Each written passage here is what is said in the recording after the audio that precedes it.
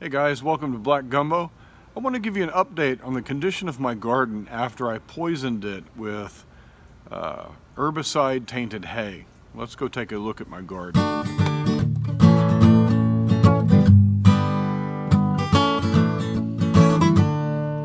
If you follow my channel, you've seen that we had a disaster this year. I brought in some Coastal Bermuda hay to act as mulch in my garden, only to find later, after a lot of frustration, that my hay had been tainted with an herbicide.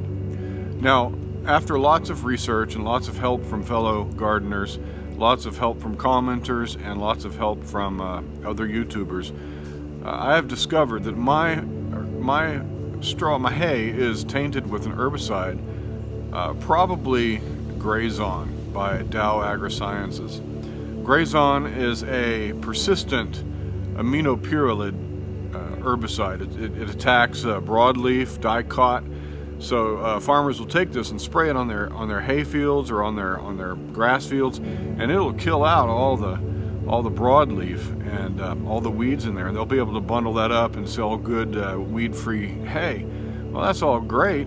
The only problem is this stuff is deadly and persistent. Persistent means it stays in the soil, in the plant, and through all kinds of various processes that would otherwise break down an herbicide, it persists. And so what gardeners, especially in the UK in the mid-2000s, they began to notice this stuff, that this herbicide would go through, it would be sprayed on hay, it would be fed to livestock, livestock would process that hay, and their manure would come out the other end.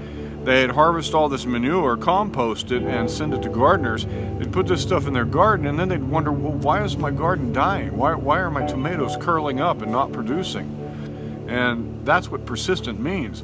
This herbicide has gone through several steps which otherwise would break down various toxins, and then it's still killing plants. Well, that's what happened to my garden. That's what happened to a lot of people's garden. This is irresponsible agriculture. This is an irresponsible product, because if you go ask your extension office, especially in places where they are commercially growing hay, they're going to say, oh yeah, it's fine, it breaks down, your animals can graze on it right away, it doesn't have any ill effects. And universities are saying, oh yeah, well we know it's kind of persistent, but it'll break down. But it doesn't break down. And my garden has suffered from this.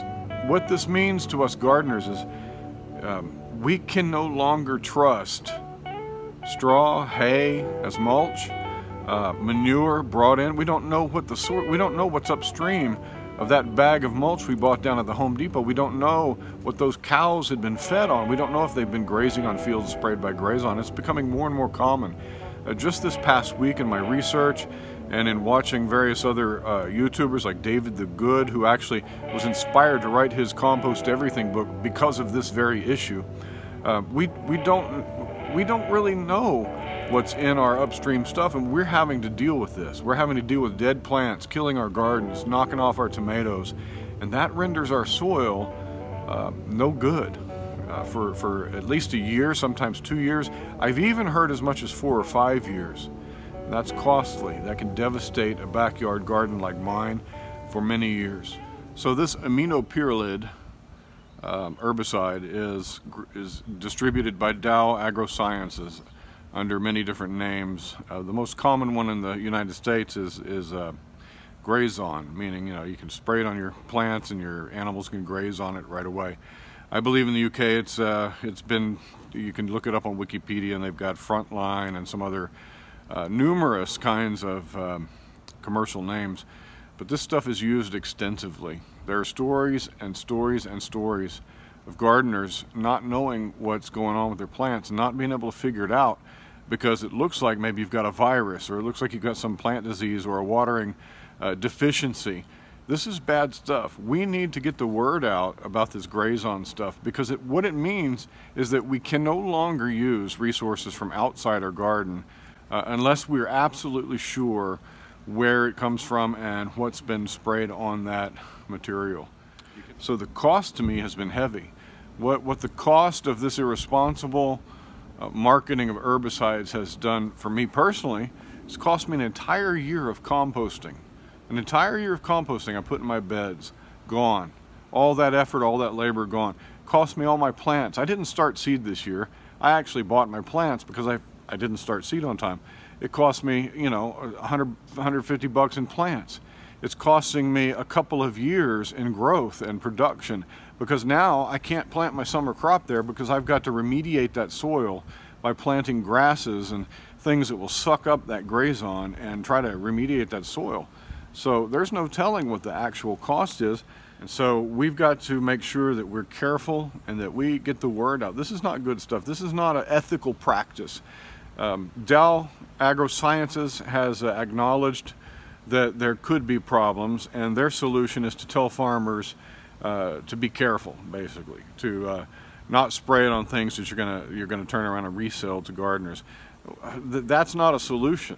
That's not the answer. The answer is to cease making this product, but they're not gonna. It's very profitable, just like Roundup, just like all these poisons they spray on our plants now.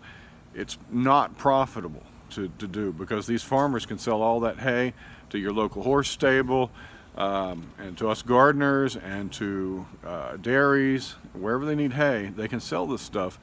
And it's only downstream, and way downstream, because this is so persistent. This problem can go way downstream and affect people that, well, we don't even know where it came from, and we can't figure it out because they're not talking about it. So to remediate this, there are several ways being talked about and discussed. I've received some good advice from fellow YouTubers and gardeners. David the Good has talked about it. And in fact, he did an entire good stream just last night about this single problem. And I had asked the night before about this problem, and yeah, it's devastating. So what can you do about it? Well, you can try biochar or charcoal, amend it into your soil to absorb those toxins. Wood ash is another one that you can put in there. But what is most likely to help is to plant a grass crop. After all, this stuff is an herbicide that attacks broadleaves and dicot plants, not grass plants, which are monocots. And so all this grass will actually take up the toxins and store them in the plant, and then we can chop that crop down and get rid of it. Not compost it, because it's got all those persistent herbicides in there. Just get rid of them, send them to the city dump, burn them. So corn is a grass crop, so we probably grow a lot of corn this summer, which won't get large enough to give us a crop. I don't know if you'd really want to eat it after all. It's storing all that herbicide, but you know, corn is a grass crop and ought to draw that stuff up out of the soil.